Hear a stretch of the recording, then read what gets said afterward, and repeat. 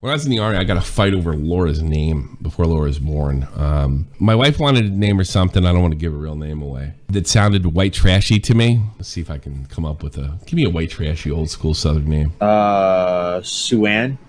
Yeah, something like that. And all I could hear was Sue-Ann. No, I'm not doing that. Well, she thought it was like Victorian. That's what she didn't know, losers down in the trailer park. She was German. I wanted to name her Erin because of Ireland. Erin. I thought that was a beautiful name.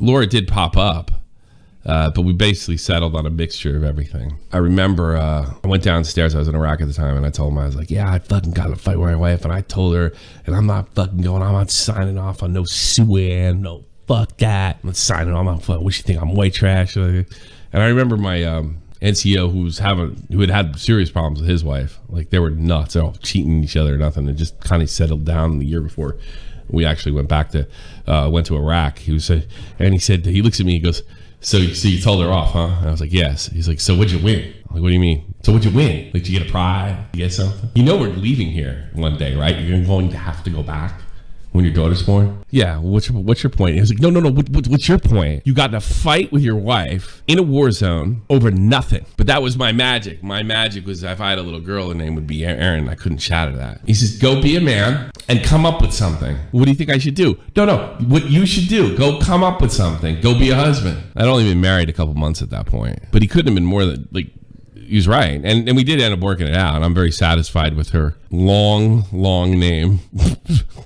When my Puerto Rican roommate, because what we settled on, and we crammed a bunch of names in there for a middle name to satisfy what everybody wanted. And I remember my Puerto Rican roommate said to me, he saw the full name, and she's, what is she, a spick? That was his words, not mine.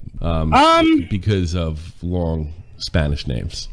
So we ended up doing the same thing with Tommy too.